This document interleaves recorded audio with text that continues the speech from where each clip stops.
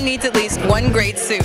Hi, I'm Rebecca Brayton and welcome to WatchMojo.com, and today we're speaking with designer Dimitri Alexiou about tailor-made suits. So what should a man look for in a suit? It's the cut, details, and I always like a bit of a fun to the outfit. Let's talk a bit about the process from your point of view. Once we know what the client wants, whether it's a suit or just a jacket, does he want something formal, something more casual?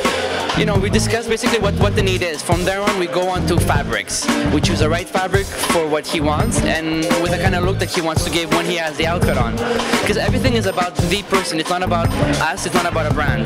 It's about the image of the person and what he wants to project. So he chooses his cut. He chooses his fabrics. We measure, do fittings 1, 2, 3 if needed, and then the finished garment is ready. So what's involved in a fitting? The jacket is halfly constructed. There's no lining, there's almost no collars on it, there's no details.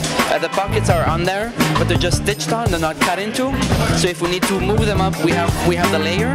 If the person's body is not even, if there's a slight dent in it, well then we normally do with both sleeves just to be sure it's even. After the fitting is done, well we finish it. We assemble all the whatever's missing, cut the pockets, cut the buttonholes, and put the buttons on, and everything is finished. Are there any trends right now that you're seeing a lot of?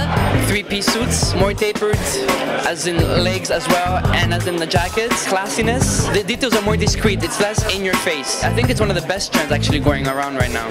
Now, do you see any major fashion faux pas, or do you have any tips for anyone?